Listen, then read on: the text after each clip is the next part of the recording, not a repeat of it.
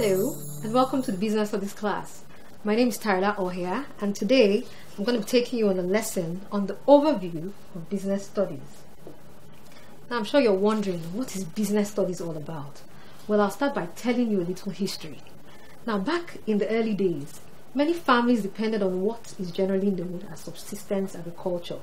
Now that is the planting of crops and rearing of animals, basically to provide food and clothes sufficient for a family within a year. The father, mother, and maybe children of age will go to the farm. They'll plant crops such as cassava and maize, vegetables like the bitter leaves, scent leaves, pumpkin leaves, fruits like mangoes, banana, pawpaw, and then they would also rear animals like the goat, cow, chickens, pigs, for food and for clothes. Like the family over here, the father and the mother planting crops, like we said, the maize and other food items that they needed within a year. They will rear animals, and from the animals they will get food like meat from the goat and the cow. From animals like the cow, they will get milk, like the man here milking his cow. Of course, they reared animals like fish, and from these animals they got skin to make clothes that they would wear. But with time, the farm was not sufficient enough to give them all the food that they needed. I'm sure you're wondering why. Now imagine you as a baby. I'm sure if I ask you what you needed back then as a baby, you'll probably tell me baby food, clothes, and maybe toys. But if I ask you now what you need, I'm sure your list will be long. Clothes, food, maybe you want a camera, a laptop, a bag. Your list will be on and on. Now, why is that the case? You're older now and you have a better knowledge of what you need compared to when you were a baby. Now that's what happened back then. As the families increased in size and as more children were added, the family needs also increased. Now imagine the father who was married to just one wife now decides to take another wife, or maybe 2-3 wives, and those wives also give birth and have more children added to the family. The needs became so much for the farm to produce. In some cases, where it was just a man married to one wife, they probably had just one child. But with time, more children were born into the family. Their needs increased. Now they wondered, how were they going to handle this? They made this decision to get what they needed from others who had what they didn't have. Now imagine the father in a family, maybe a family that has cassava, has plantain, but now needs yam. He'll go to the father in the second family who has yam, and he'll meet him and say, please, I'll give you some of my plantain, maybe a bunch of plantain, and in exchange I'd like you to give me 2 tubers of yam. And of course, if he's willing, he'll exchange his yam for the plantain. Now that's the way they began to get the things that they needed, which they couldn't get from their farms. This kind of exchange was the first form of buying and selling. It was the oldest form of buying and selling, and it was known as trade by barter. What is trade by barter? Trade by barter is the exchange of goods for goods or services for services. Now, what do we mean? Good for goods, services for services? Like the example I just gave. The father with the plantain, bunch of plantain, comes to the other father in this family to exchange yam, tubers of yam. Now that is a good for a good. But it wasn't just goods that they needed. They needed services. Remember, we're talking of services for services. The father in this family could come to this other father and say to him, if you help me repair my bicycle, I'll help you fix your fishing net. Now, those were activities. Those were things they could do for each other. Those are what we call services. And of course, if it's okay with him, they would agree. And of course, he would help him fix his net while he repairs his bicycle. I'm sure if I asked you if you've done a little bit of trade by barter, I'm sure you would have done some sort. When I was your age, I remember back in school, I did some exchange too. I really didn't like beverage, but I loved powdered milk. So I would meet my classmates or friends and I'll ask them, if you give me your tin of milk, I'll give you my tin of beverage in exchange. And of course, some of them agreed. That was trade by barter. I'm sure you've done some. Can you remember on the table asking your brother or sister, if you give me your piece of meat, I will give you my dodo? That was trade by barter. Take a look at this picture here. Can we see exchange? The man here is exchanging his tomatoes with the man here who has a cup of beans. This is trade by barter. Now, although the trade by barter system helped the people get some of the things they needed, it also caused problems. It had problems upon problems. Now imagine the father in the first family. Maybe he has a cow and he needs maybe still a bunch of plantain. And he comes to the father in the second family. He says, please, I want your bunch of plantain. And in exchange, I'll give you my cow. But can you imagine that? A whole cow for just a little bunch of plantain? That doesn't measure up well. Of course, the value of the cow is far greater than the value of the plantain, the bunch of plantain. That's like saying to you, give me your bicycle in exchange for a skipping rope. I'm sure you won't want that. Well, that was one of the problems that the barter system posed. Imagine again, the same man goes with his cow to the second man and says, please, give me your plantain, and this time take my cow. But the man doesn't necessarily want the cow. So supposing he says, no, I don't want your cow. I want some fish. But he doesn't have fish. Can you see a bit of a problem? It meant that for everything that they needed, they had to have what was equivalent that the other party also wanted. But that was not always the case. And that was a problem. Now that's where money was introduced. Money was introduced to solve the problems that the barter system created. What is money? Money is the medium of exchange with which we get the things we need and want. The medium of exchange. Now, if I ask you to go and buy a shirt, what would you do? You go to the market, you ask the seller for a shirt, he'll tell you the price. And if you have the money in exchange, you will give him the money and take the shirt. Money is the medium of exchange, exchanging the shirt for the money. And of course, with money, things were a lot easier. Over here, we have a man counting all his money. But you know what? Money doesn't come free. You have to work for money. You work hard to get paid. I'm sure if I ask you, how was your school fees paid? You tell me, my father paid my school fees. But you know how he did it? He must have worked.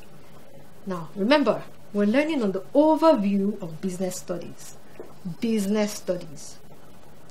We're talking about work. What is business? We're going to break business studies into two. Business and, of course, studies. What's business? In one sense, it's work. Work. Like the jobs your parents do. Maybe a banker, a teacher, a doctor, an engineer, a lawyer, a pilot, whatever occupation, the job they do to earn a living, to earn salaries and wages. That's business. Now that's business in one sense. But then business also refers to the activities that involve buying and selling goods and services. Buying goods and services. What comes to your mind? Trade. A trader. Buying and selling. Of course, that's business. So every other activity that involves buying and selling goods is business. Now we come to studies. What studies? Studies is basically learning. We learn so that we can gain knowledge. So then what is business studies? Business studies is an academic subject, just like you have mathematics, English, and some other subjects that I know you like. It's an academic subject. We learn to gain knowledge. And what are we gaining knowledge about? The world of business. Now, don't forget we said business refers to work in one sense, and in another sense, business refers to activities that involve buying and selling goods and services. So business studies is simply the study of business. Now I'm sure you're wondering, are we going to learn all about the world of business? So much. We'll take it in bits. At this level, we'll look at certain components of business studies. And the first we'll look at will be the effective work practice. Effective work practice has different topics under it, and the first we will take is the office. Now, of course, the office is the place of work, like we have here. This is an office. It's a place of work. The second topic we'll look at is the office staff. And who are they? The people who work in the office, like we have here. This is also an office staff. We'll take a look at the right attitude to work. What does that mean? The right mentality, the right mindset, and of course, the right behavior. Now, when a staff comes to work, he has to have the right mindset and behavior so that he's able to achieve the goals in the office. We'll also take a look at the office activities. Now, these are basically the tasks, the jobs that are performed in the office, but they're performed in the office by different departments. Now, as we go on learning, we will get to know what departments in an office are. We'll take a look at commerce, the heart of business. And under that, we have production. What is production? Production basically is the making of goods and providing of services that people need. Take a look at this picture here. This is a woman here. Can you see? She's making maybe a dress or a shirt or something. And she's using her machine to do that. She's producing. Production. Now, even though she's producing the clothes that she's making a dress, she must have put certain things together. She must have gotten money to buy the machine that she's using. Of course, the machine itself is very important. If you look around her, there are some other people working in the same place. And of course, not everybody has the skills sewing. So of course, you have to be someone with the right skills, the right knowledge, the expertise. Now, all of this together is what we refer to as factors of production. These are the resources that are put together to be able to make goods and provide services. Land, capital, that's money, machines, labor, which refers to the workers, the people, of course, who have the right skills. Enterprise. Enterprise basically means the management, the person who is in charge of all these other resources, who ensures that production is successful with all these resources. We'll also take a look at commerce. I'm sure you're wondering, commerce? Commerce, the heart of business. As we learn, you'll get to know why commerce is the heart of business. But what is commerce? Commerce is basically trade and aids to trade. And trade is simply buying and selling. Aids to trade simply refers to the different activities that support trade, the activities that make trade easier. And then we have occupation. Occupation is basically work that is done to earn a living. Like we have here. This is a man who's painting. He's an artist. His occupation is painting. We have forms of business organizations.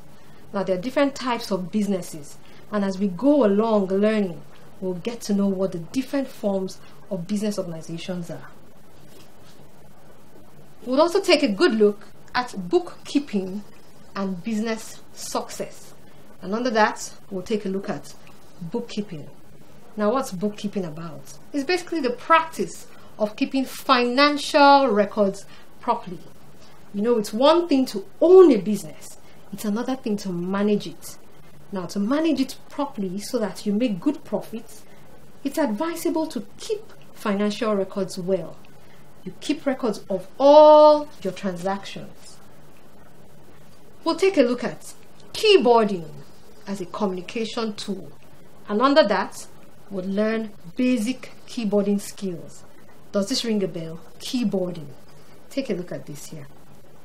I'm sure this looks pretty familiar to you. Keyboard. Does that remind you of your computer? Or maybe a typewriter? Yes. In the workplace, some gadgets and tools are used to make work easier. Such is the computer. And of course, it's necessary to know how to use the computer. So we're going to learn how to use the keyboard so that we learn how to make work easier. I'm sure you're wondering, all this, why are we studying business studies? I'll tell you. By the time you're through with all these lessons, you'll discover that you learn how to think soundly and make better decisions. You'll also realize that you can manage your time and resources wisely. You'd learn how to keep financial records. The pocket money daddy and mommy gives to you. You'll learn how to keep good records of them. You'll learn to interpret and use financial information. You'd have developed skills, important skills like computing and keyboarding skills, as well as shorthand. You would also understand how businesses operate. I'm sure you're wondering, what would I like to be when I grow up? You might be a businessman. It's important to learn how businesses operate. And this you would discover as you learn business studies. Finally, you'll learn how to make a very good choice of your career for a better future.